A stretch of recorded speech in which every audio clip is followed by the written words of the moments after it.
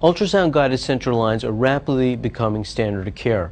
Ultrasound allows us to do this procedure much safer than a standard blind landmark approach. In this segment, I'm going to take you through how we can map the jugular vein for the procedure of an internal jugular line using the central approach. So let me show you how we'll position our ultrasound. We have our model here lying down. Normally would be at the head of the bed, and if you look at his neck, you can actually see the two heads of the sternocleidomastoid. We see a sternal head and a clavicular head that usually form a triangle. Normally in a blind landmark approach, our needle would be going to the apex of the triangle.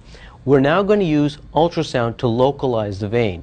We're going to now find the vein and make the needle insertion so much safer. We're going to go ahead and choose our system, which is going to be placed just to the right of the patient. We're going to use a linear A transducer. We're going to go ahead and set up our examination type. I'm going to hit exam.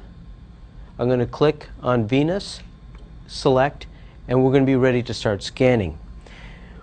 We're going to also use a little trick to put the transducer marker actually to the patient's left. The reason I do this is to maintain the orientation from the head of the bed, so the vein and the artery are in the normal anatomic positions, so it's not to create more confusion when you're using ultrasound for guidance of a procedure.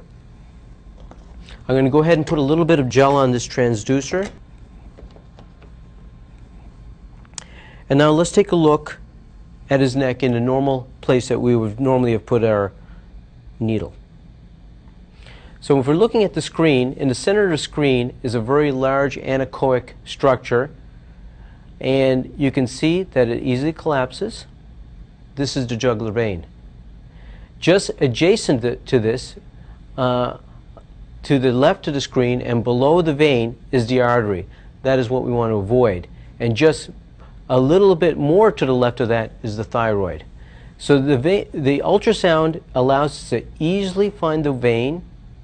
We can track it along its entire course. First thing we can identify is the vein patent. You might have a patient who has had a previous cannulation, and the vein itself may not be a good candidate. The second thing, once we've identified the vein, we can map the skin and actually put marks on the skin, and we can also look at the side of the ultrasound image to see how deep the vein is. And in this case, it's about 1 centimeter deep. I'm going to show you how to use ultrasound to actually guide your needle into the internal jugular vein. As you can see, we have a blue phantom here. We're going to be able to take a look at the vein first with ultrasound, and then I'm going to use the ultrasound transducer to actually guide my needle toward the vein. I'm going to go ahead and place a little bit of gel onto the neck where I expect the jugular vein to lie, and then I'm going to use my transducer to identify this vein.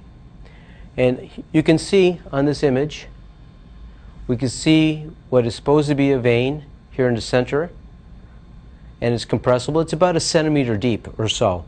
So I can use ultrasound guidance. I can now place this needle into the vein.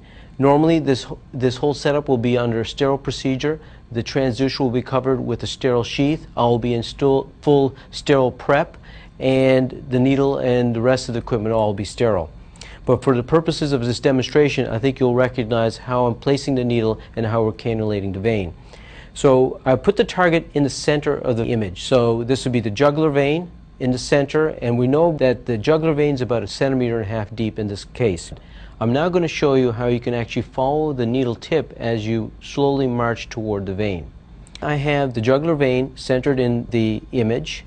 You can see it's compressible. We're sure it's the vein. Now I take my needle and put it right adjacent to the transducer in the mid part, and we can see the needle tip.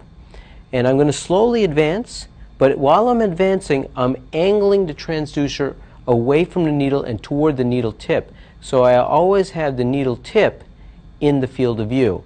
And when I do that, I can always keep track of how far I've gone. And I do this nice and slow.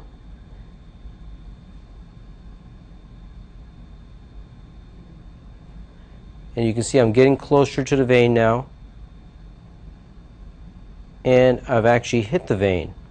And if you can get a close look here, you can actually see a little bit of blue liquid here, which demonstrates that I've actually hit the vein.